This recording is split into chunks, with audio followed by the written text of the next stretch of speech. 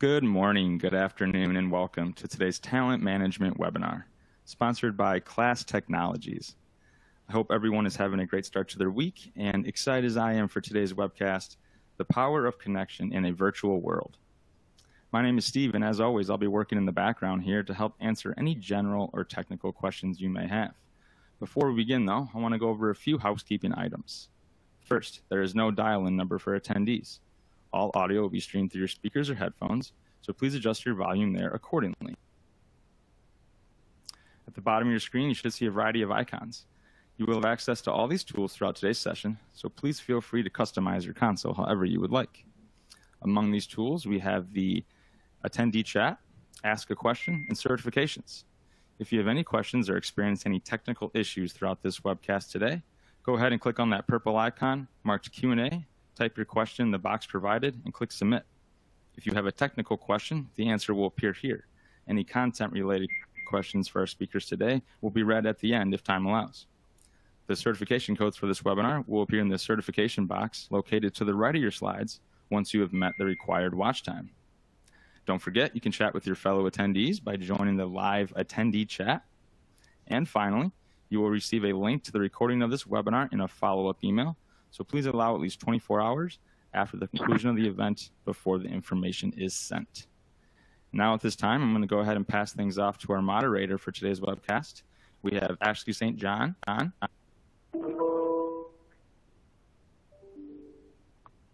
Hi there. It sounds like Steve cut out, but thank you, Steve. Good afternoon, everyone. Thank you so much for joining us for today's webinar. I'm Ashley St. John, Editor-in-Chief for Talent Management and Chief Learning Officer. And in one moment, I'll hand things over to our moderator for our discussion today. But I first want to say a big thank you to Class Technologies for their sponsorship of today's event, The Power of Connection in a Virtual World. We're always grateful for their partnership. As we all know, technology can be a great enabler of many things, but when it comes to human connections in virtual work environments, it's the human in the equation that matters the most. With a world of work that continues to be largely remote, organizational leaders are more pressed than ever to help their people establish these all-important connections and feel like they're a part of something bigger.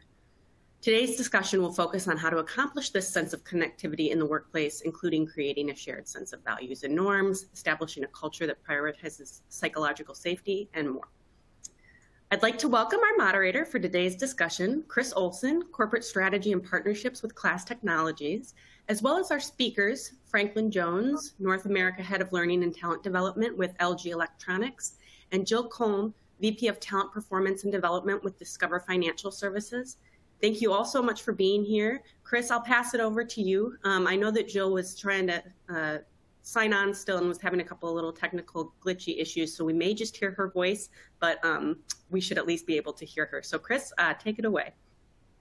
Sounds great, thanks. Yeah, interesting thing about connection in the virtual world, right? So we'll still find a way to connect with Jill because where there's a will, there's a way. So yeah, thanks for joining. Oh, look at this. Perfect timing. All right, you didn't miss anything, Jill. We actually just got started here, so we just did a quick intro of a little bit of what we're going to be covering. So we'll go down the line here with questions here for you too. What I'd really like to do is focus on people, which is, as Ashley was referring to in the beginning, that it's all about humans, right? The people that really facilitate the connection, and the tech is what helps to enable that. And so with that, I'd love to first focus on the people here that are on the call. And so I'd love, maybe if we start with you, Franklin, while we get Jill situated. I just want to see if you would take a minute just to share a little bit about your career journey and your current role within your organization at LG. Yeah, happy to, and thank you, Chris. So my early career, it's interesting. I'm in HR, an HR area, and HR was the last place that I would have expected to end up. I was pursuing a career in IT and programming, and I stumbled into an L&D role, which was really a temporary gig. I thought it was going to be a short-term 6-month thing that was in between where I was trying to get to. And I was fortunate that I had a leader that saw potential and started mentoring me in learning development, HR practices, yeah, even though I reminded her that that it wasn't a long-term area that I was in. And then fast forward 17, 18 years later, I've still continued to be in L&D areas and in HR areas. So I spent 8 years in satellite television with DirecTV and a variety of training and L&D roles in operations and leadership development. In the last 9 years, I've been in a number of different L&D and talent management roles with LG Electronics, managing performance management, succession planning, organizational design, leadership development. The last couple of years, I've been leading the Learning and Talent Development COE for North America region of LG. And I'm fortunate. I've got, talking about people, I'm fortunate to have a great team. I'm supported by an awesome team, and we support the employee and organizational development for all levels. So everything from emerging leaders, high potentials, executive development, all across the entire organization. So glad to be here and glad to spend time with you and everyone else on the call for the next little bit.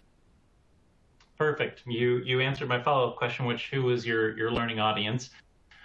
So with that, before I let you go and turn it over to Jill here, quick question. For how your workforce is functioning today, is it remote? Is it hybrid? Is it in person? I'm just curious where you're currently at today and how you're working. And then the follow-up is, do you plan to stay that way? Or are you going to make any adjustments further down the road? Yeah, so I think the answer to that is all of the above. We have and I think we have a good blend of all three. So we have some employees that provide in-home service to customers or work in manufacturing facilities that their job is on site every day at that location. But most of our workforce really has flexibility to be hybrid. That means something different for every employee, whether it's a day or 2 or 3 in the office. But the majority of our workforce is flexible, hybrid arrangements. And then a new thing for us is really through the pandemic identifying a population that can be fully remote all the time. And if we go back 3 years ago, I would have said, no, that's not who we are as an organization, and we've changed. And so we've learned a lot on how work can be done. And so yeah, I mean, going forward, outside of the pandemic and the future beyond that stage, our plans are to continue to have a lot of flexibility and hybrid arrangements. It is important for people to collaborate and connect, and while a lot of that can be done virtually and remotely, there's still a certain element of being in person. And I think hybrid kind of allows that mix of when it's right to be in person and to connect in person, having the ability to do that in office spaces and locations, and then when we really need to put our head down and focus on task and getting work done, having the flexibility to spend those days in a location that's more conducive to that. So, beyond the pandemic, I think one of the challenges that I think are ahead of us and probably most companies, when we went home, we were still doing very synchronous work. We did hybrid or we did remote work in the same way that we did it in the office. And that was okay, and it was a learning experience, but we're trying to now figure out how to shift to more asynchronous work, where hybrid in the future looks different than what hybrid today looks like. So we're a hybrid. We have remote. We do have some on site, but the way in which we do hybrid is definitely a journey that we're trying to get further along from where we are today. If that answers your question. Yeah, and I don't think you're alone in that. I don't know that there's any one company that's mastered hybrid. It's this elusive white whale that maybe we'll get it sorted one day. But perfect, thanks for that, and we'll certainly dig deep into some of those things that you mentioned there. So Jill, I'd love to turn it over to you. I'd love to get a quick synopsis on your background of your career and what brought you to your current role here at Discover. All right, can you all hear me? My computer I'm having computer issues, so I'm hoping that you can hear me. Is that good? We can. You sound great. Okay. All right. Well, soon you'll be able to see me. But hello, and thanks so much for having me. Jill Kahn. I started my career unexpectedly in retail, and spent the first part of my career in retail. I have a happenstance way of coming to HR, but there was two things I loved about my sales role in retail. One was developing people, and two was just interacting with people and helping them get to where they wanted to be.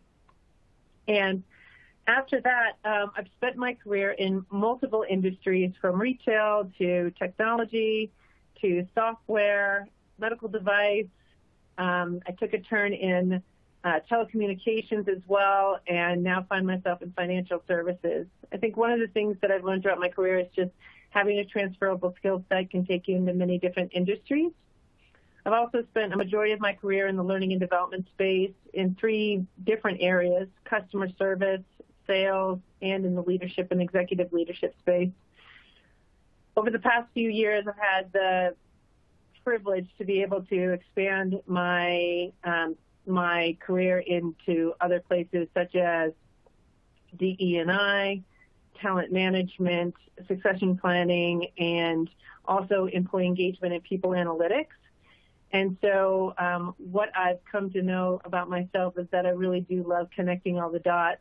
Much like Franklin's role, I have the privilege of being able to help others within HR connect things that sometimes may seem disparate across an organization. So that's me. I'm excited to be here. Lovely. And so are you organization wide? Is there any one target audience that you and your team really focus on at Discover? Yeah, I'm sorry, I didn't say that. So yes, we're organizationally, we have about 18,000 folks at Discover. We have folks that sit in our field and in our headquarters. My team covers the whole organization, and we not only do performance management for the whole organization, but also leadership and employee development. Mm-hmm. Caught that. Yep, and the succession planning, all the fun stuff. Yes. And with that, so how is your workforce operating today? Just so we can level set with the rest. Are you kind of in that purgatory in between phase of trying to figure out hybrid? Are you remote? And if so, like what's that percentage wise? Just curious in how your operating model is today. Yeah. So right now we're hybrid. We just relaunched and reopened our offices in Riverwoods, where the headquarters are. We also have several contact centers that we have throughout the U.S., and we do have some folks that are global.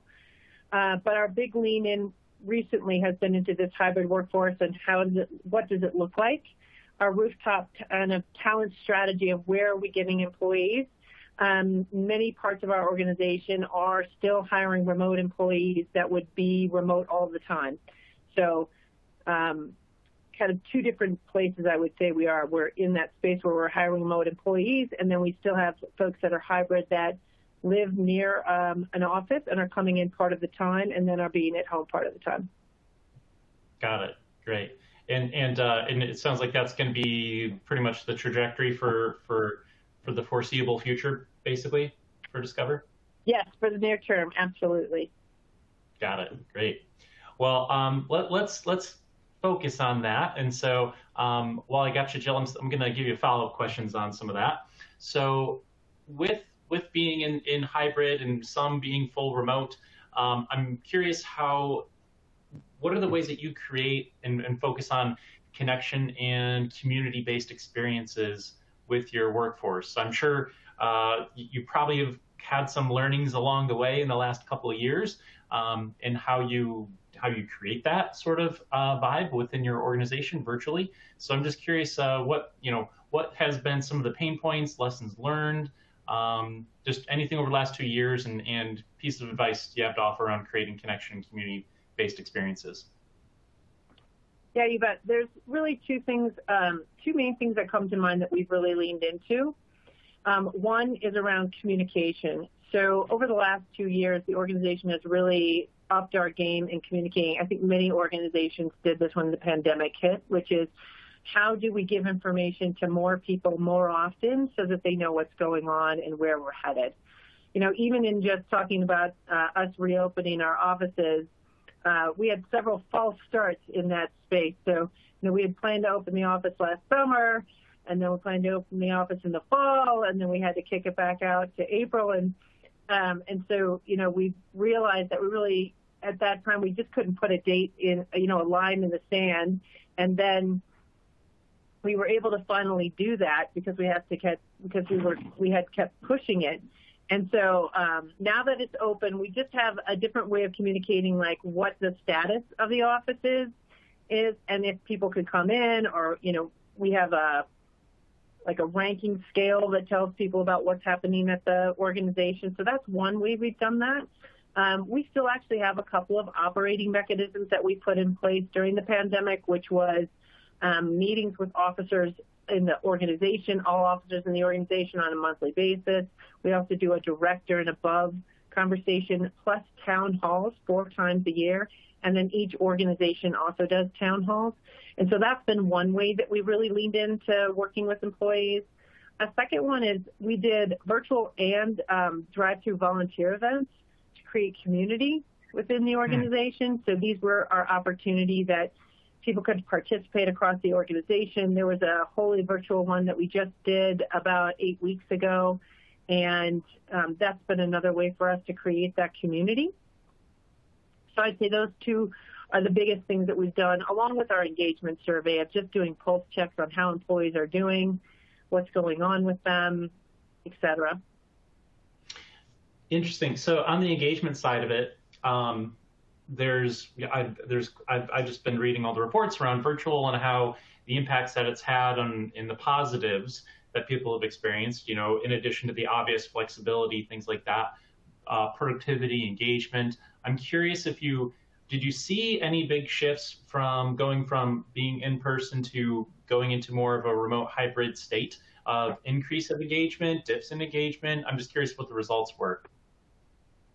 Yeah, actually, like most organizations, I think a lot of people saw a huge engagement bump when we first got into the pandemic because we were really paying a lot of attention to employees.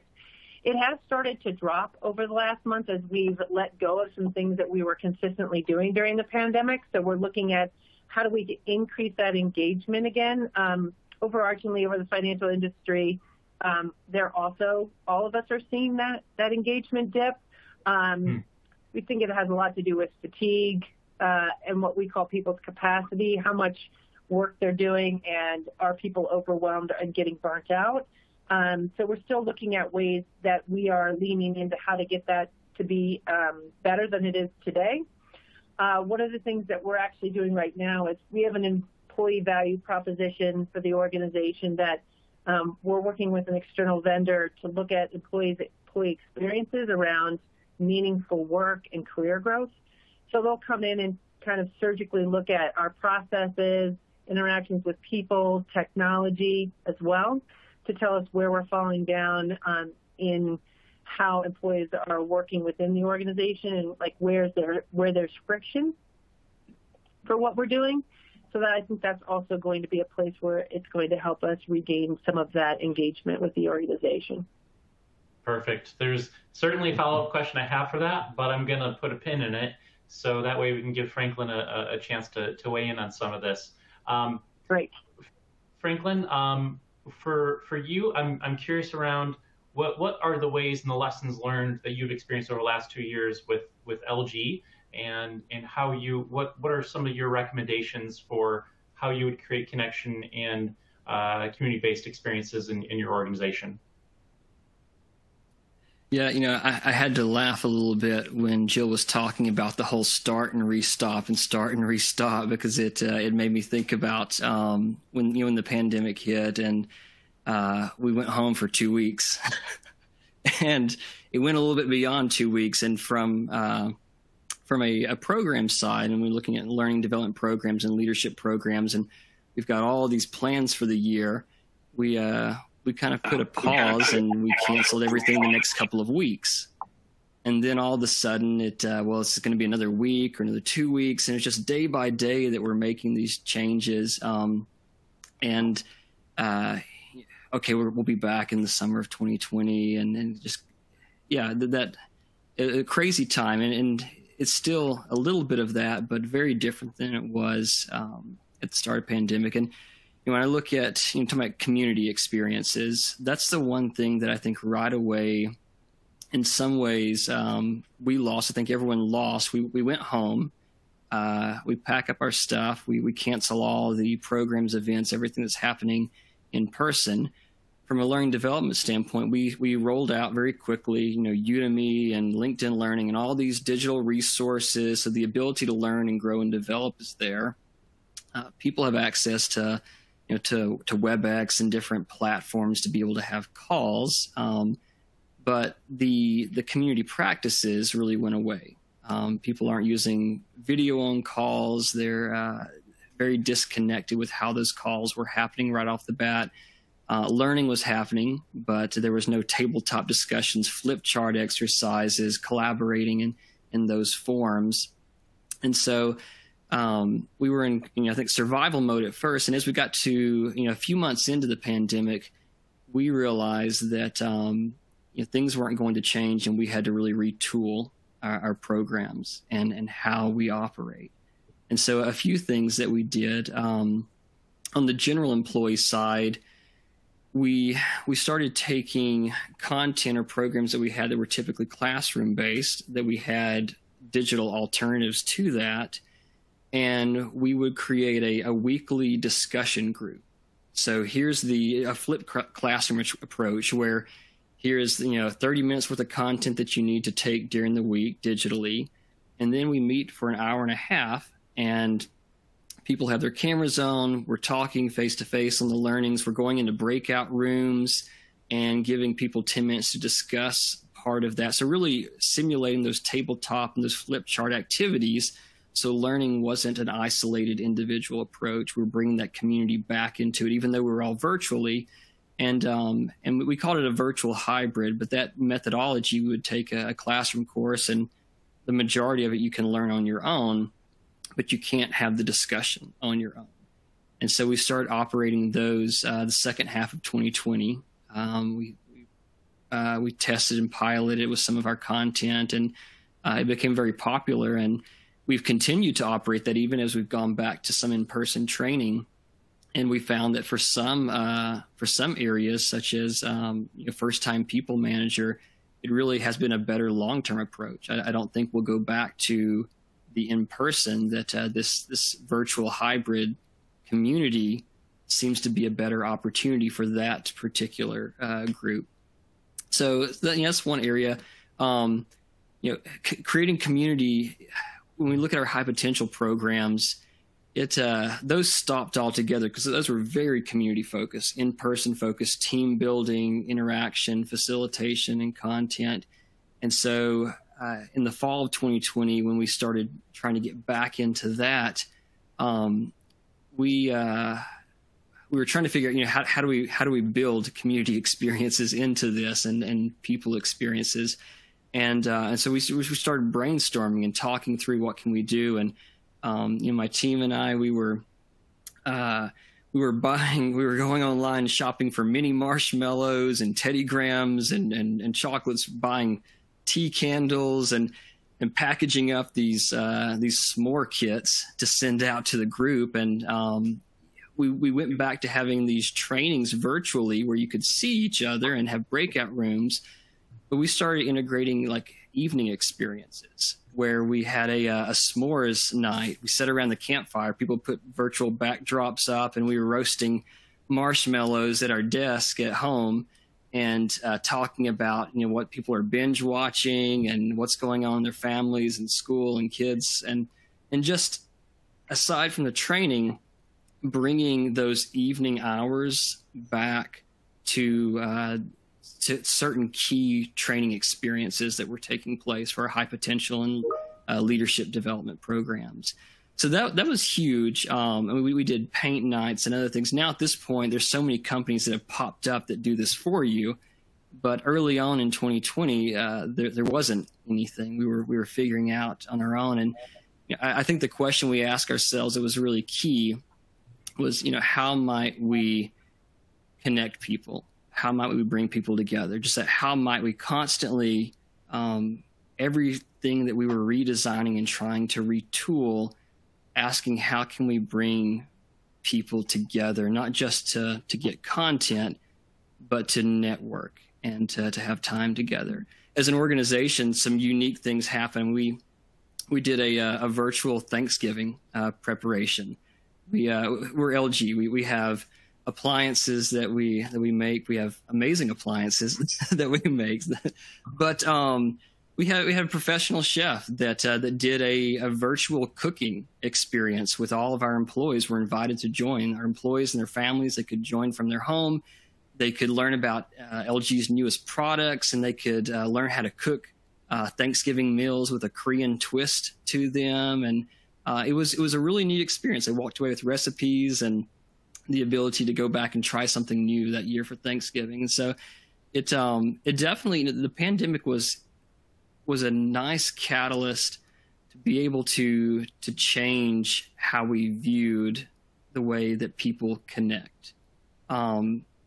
Fast forward to last year and this year. Right there that you just said.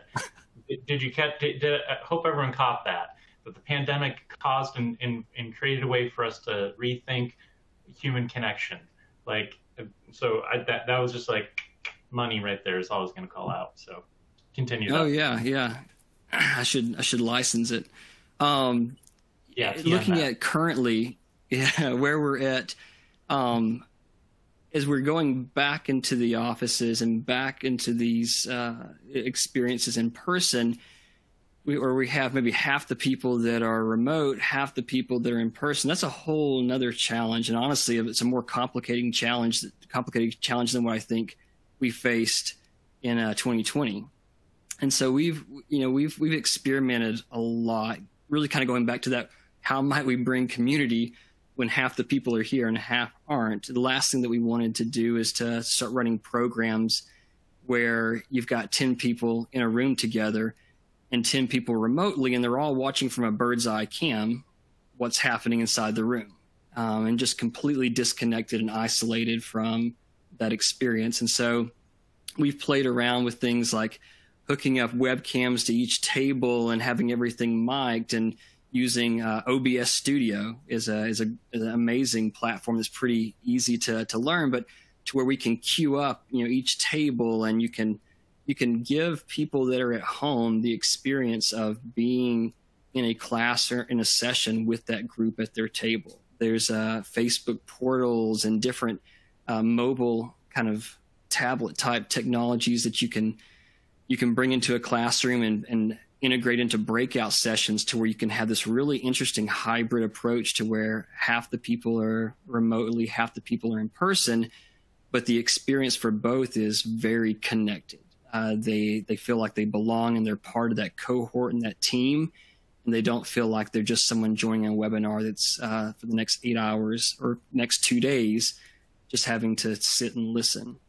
It takes a lot of work, but there's definitely technology. And again, I think if there's that mindset of, how might we connect people, how might we create community, you'll find the ways to integrate the technology with your team or with your organization, your department, if that is what's on top of mind. So, it's a constant moving target. We've shifted as time has gone on, but we've learned how to. I think we did a very good job of in 2020 changing the virtual experience for employees, and then in 2021 learning how to change the hybrid experience. And of course, now as we're in 2022, to some extent, it's a lot more heavy in person, and getting back into that and learning how do we, as it's shifted to maybe 90% in person and 10% remote, how do we still focus on bringing that 10% or 5% or 2% that are remote with that same connectivity experience that we were providing in 2020 and 2021 today. So that's where our focus is now, as we're more heavy into the in-person, continuing to still bring what we were bringing the last 2 years to that remote audience. Love it. Yeah. So a couple things on that. I love the concept of food in general. So I love to eat, but it's a good community type type event, and then the s'mores is also very. I mean, when you think about it, campfires are where you sit and exchange stories and connect. So s'mores is the perfect choice there to facilitate that. And then there's something also key that you said as well around technology and connection and people. And so we actually have a mantra at class where technology doesn't solve problems, but people do. And so, people will find a way to connect, and then you'll find the tech that you need to do it. And just wait till you all get a load of class, because that's what we specialize in, what we care about. So, so thank you for that. So, Jill, I want to turn to you. And so, a couple things that I want to hit on. We were kind of hinting at it before. You were just starting to get there, which is around something around like values and the norms within your organization. And real quick, actually, before I go into my real question, in chat, we just had a quick follow-up question to learn about what the company is that you're using for your employee engagement tool to gauge everyone's engagement levels. Yeah, so we use Glint as a platform for that. Perfect. Yeah, familiar with them. So excellent. So if anyone needs to know, Glint, Glint. So great. So with that, I'm curious around how you create a sense of, ultimately, I would say a sense of purpose within your organization, where they can feel connected to that purpose and that everyone's kind of working and swimming in the same direction. So, and I would also weave into that a sense of belonging as well, too. So they're kind of two separate things, but I feel like there's a lot of overlap and connection within those. So I'd love to hear how you achieve that at Discover.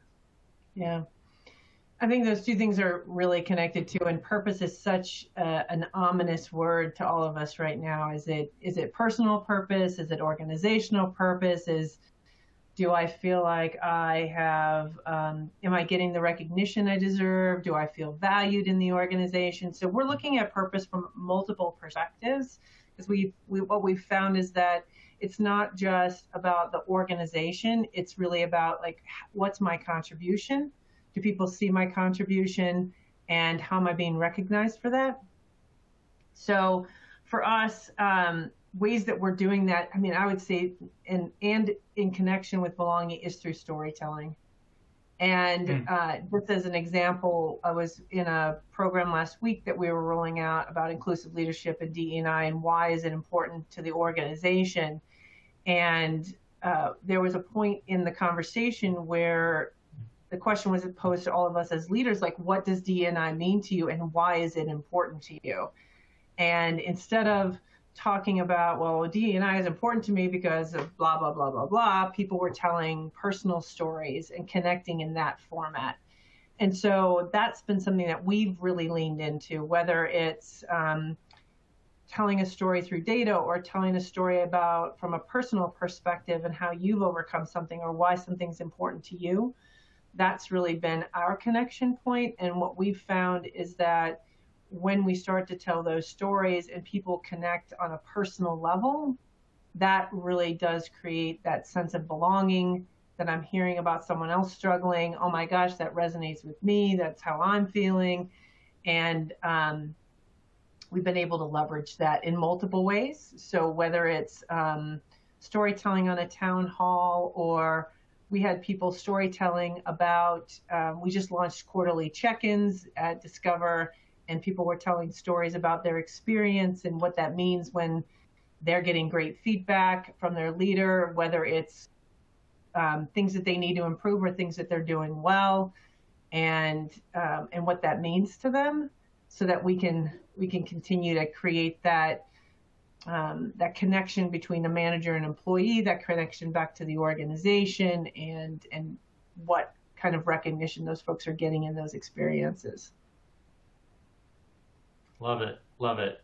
All right. We're about 37 minutes into this, so I'm going to pause for questions from the group. I've been paying attention to chat a little bit here, but Ashley, I just want to see if there's anything that I might have overlooked that we might want to spend some time on. Someone did ask in, I'm sorry, in the Q&A They said Franklin mentioned a platform he used for the hybrid meetings, and they were wondering if he could repeat it because they missed that. Yeah, so OBS Studio, it's an open source, it's a free platform. It's not so much used. It's a broadcasting tool, a broadcast producing tool. It has a little bit of a learning curve, but you can overlay it onto any platform, Zoom, WebEx, no matter what. And essentially what you do is you can take any audio source, any camera source, PowerPoint slides, video footage, whatever you want, and then you can output it through the webcam feed into Zoom or WebEx or whatever platform you're using. So essentially, you can curate the experience that you want anyone remotely. Whatever table is talking, you can cue that table, and that becomes the webcam feed from your organization.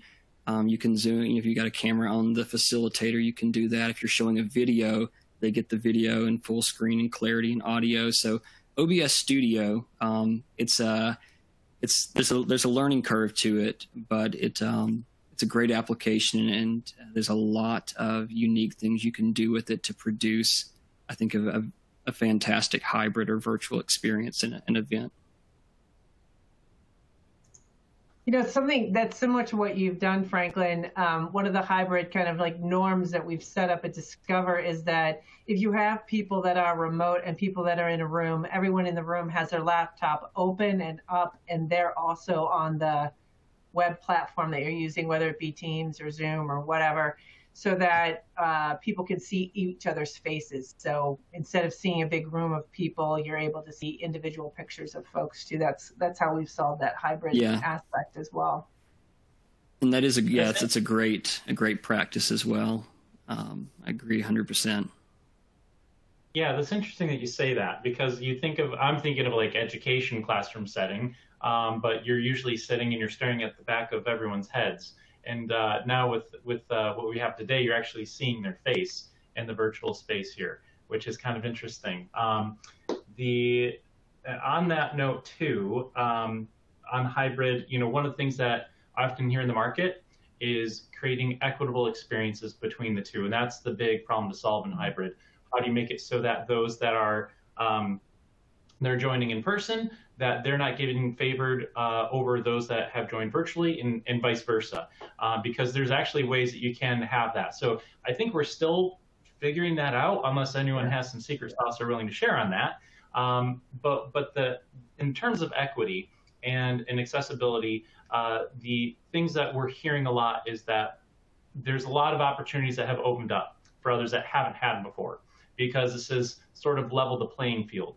Additionally, if you look into the research, those that choose to want to work from home overwhelmingly are people of color that are getting more advantages and being from being able to have that. And so I just think of all the different opportunities that we're now able to give in a more equitable way.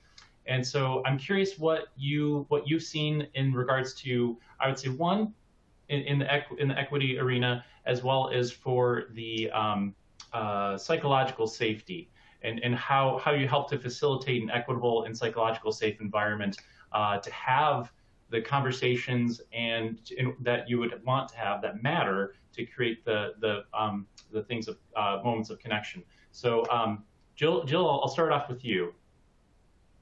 Okay, there's a lot in that question, but I'm trying to hit it all. So, no worries. I'm just going to start with connection. I think, a couple of things that we do. One is we have a matrix where we show where people are at capacity and where they are on morale. So it's a physical way to see where the whole team is, and then facilitate a conversation if someone is below the line from a morale perspective or below the line in a capacity perspective. So that's been one thing that we've done, and it actually opens up the conversation. The second thing, and I know lots of people have different feelings about this, but giving people the voice to be able to ask a question anonymously, I think, is something that creates some psychological safety for the organization. We want people to put their names to things, but until we're all ready to do that, I think what we've done is we've given people the opportunity to ask questions anonymously and also ask questions with their name attached to it. which creates another level of, I think, safety for folks, for them to ask tougher questions. Another way we've done that is just opened up an email channel, and people can send in a question for a town hall or something like that, that we're able to capture and take into that perspective. Really, for me, I just joined Discover 5 months ago, and for 4 months, I really didn't get to meet my team. And so what's been really nice for us has been we built in time for team development, where we not only did things like, tell me a little bit about yourself and how you operate and how you work, but we did a Strengths Finder activity with each other. Each week on our staff meeting, we have a word of the week or something fun that we add to our weekly meeting to like lighten things up. As well as we had like a total virtual Christmas party that had a Jeopardy where people answered a bunch of questions, and then you had to guess who that person was, and there was prizes, and we utilized a really fun online tool for that. But I think the most important thing that we need to do as leaders every day is just ask people how they're really doing. And, that's the point where you actually probably get the best answer of the day of like, how's it really going? And tell me where you are today and how things are shaping up, or, just giving the space for it and not just always focusing on the work. One thing to follow up on that, I'm going to see if I can find it, and try and walk and chew gum at the same time. But I recently was just involved in a LinkedIn discussion around the simple power of just asking how someone is, and so it's just very timely that you called that out and mentioned that. So I'm going to pull it up and I'm going to drop it in chat for anyone that wants to read around that, because it just exploded with people literally saying how they genuinely felt on there, and it was just really amazing to see and be a part of that. So I'll find that and put it in chat for everyone to read and review. And there's a great question that came in through chat. And so this came from Christina A. And so she asked, what are some ways and metrics that are being tracked around engagement, virtual, on-site? Just kind of curious around, there's a lot around surveys. And my observance of the market and all this, and what I've heard from everyone, is that surveys are great, but they can be biased or influenced or temporary. But what about, what I'm hearing is people are going more around like data, like user behavior data, people analytics data, because that's really where the truth lies. So surveys are a factor, but not the factor.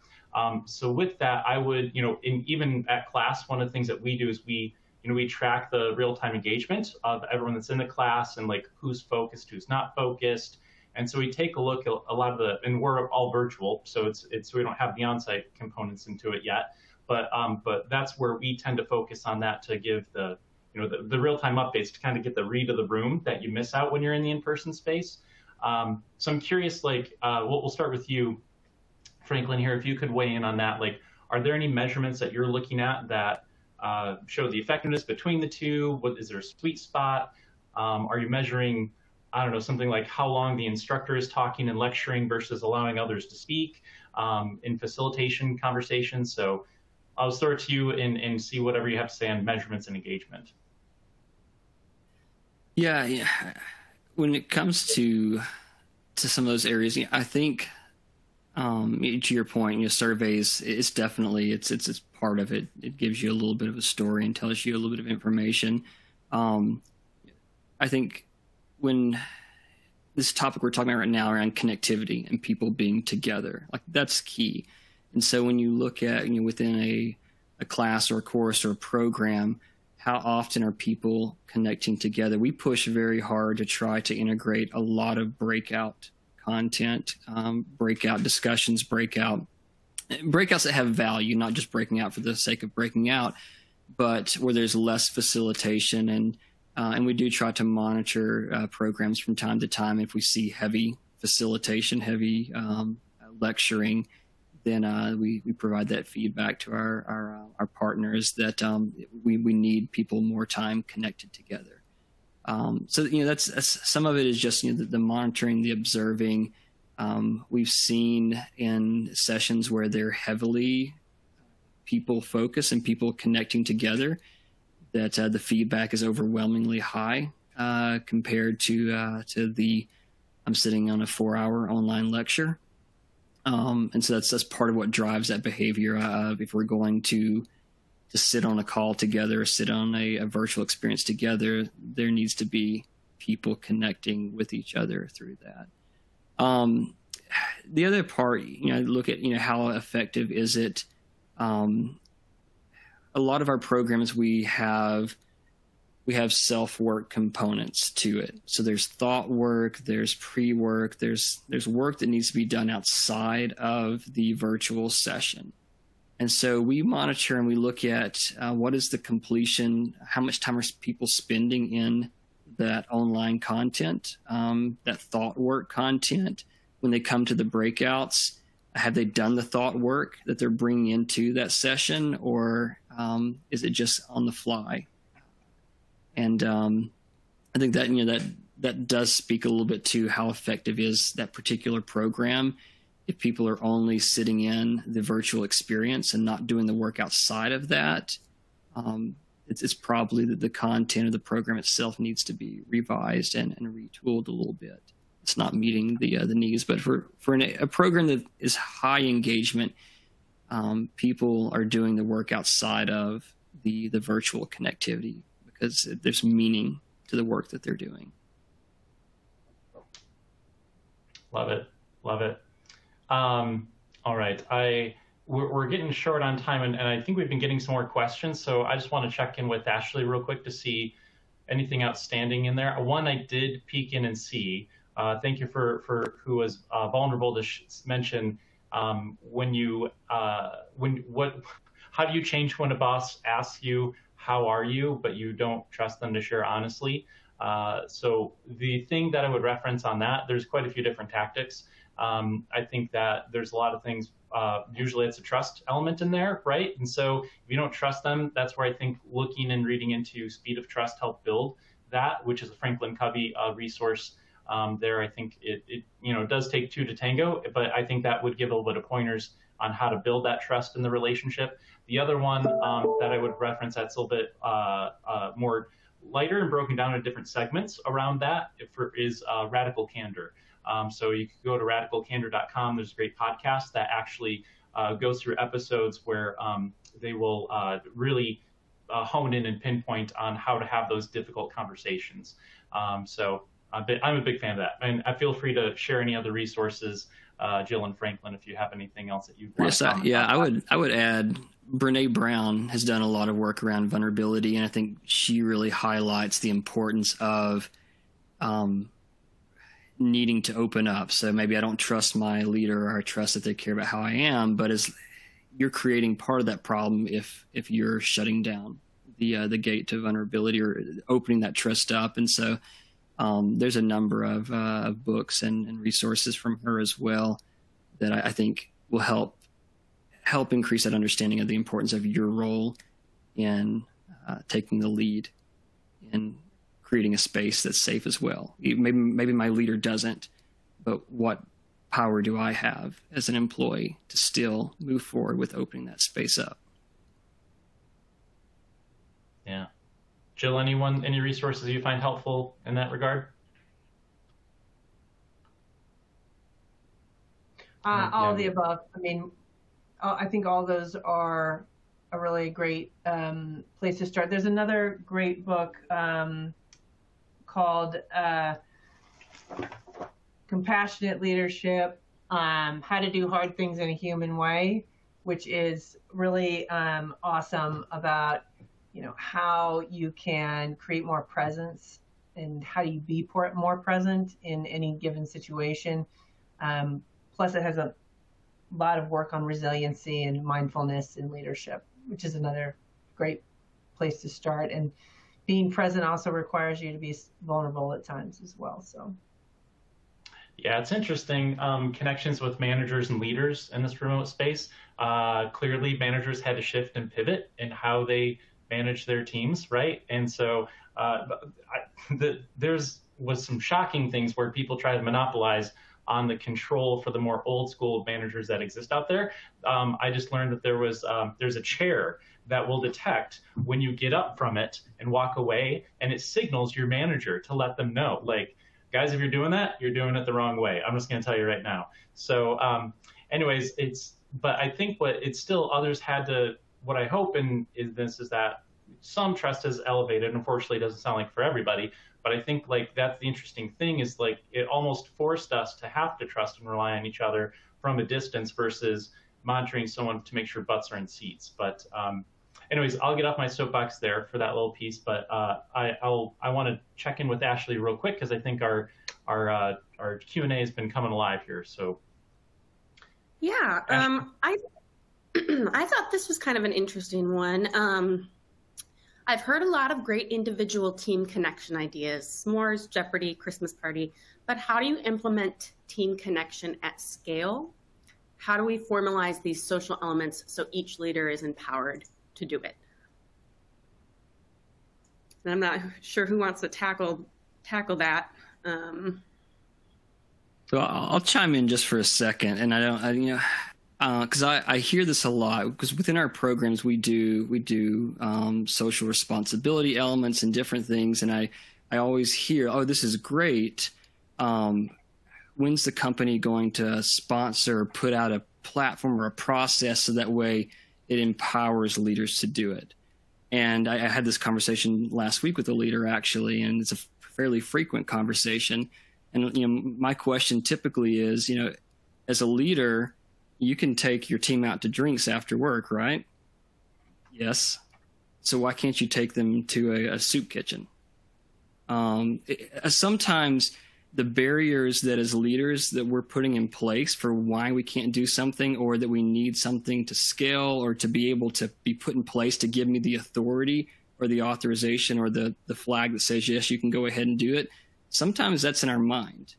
And we don't try or take risk or do things. And so, I mean, my advice is typically always like, unless someone's telling you, no, you can't do it, then do it. I mean, don't wait for a program to be put in place. If it's the right thing to do and it's a good thing to do, and it's going to build a team that is more cohesive together, then that's part of why you're a leader. Take the lead and stick your neck out there a little bit and move forward and make a difference. So my thoughts.